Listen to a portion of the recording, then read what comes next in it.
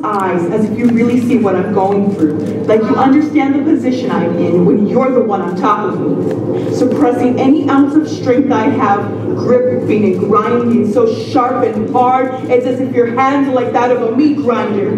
Grinding, pounding from the very flesh of my skin into my fragile bones, frightening, stealing every breath like inhale, exhale.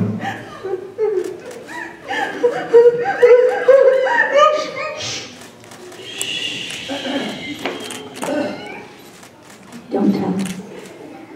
Don't look at me with those eyes while you whisper what your cynical mind thinks are playful whispers, when in reality they are like that of black magic chants, freezing my body, twisted tongue that prevents me from screaming for aid, bounded like a witch's bind, binding skeletons in the closet, hiding, because the monster not only lives under but on hers and gets bed, crying. Far more grotesque than bed bugs that may someday lay eggs and infest my bed sheets. I prefer that instead.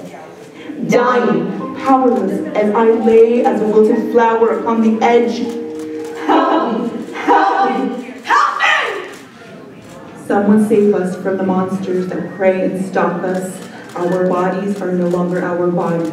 The devil crept in and fed. Don't look at us. Don't look at us.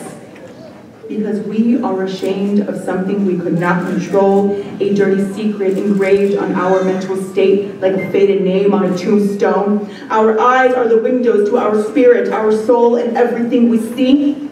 Surviving is victory in any tragic event, but still, how can I erase the moment sexual assault took my innocence when the way I'm feeling inside is far from R.I.P.? Not put to rest.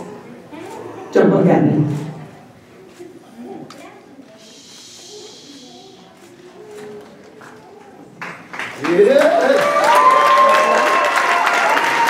The poet is Gloria Bueno, and the assistant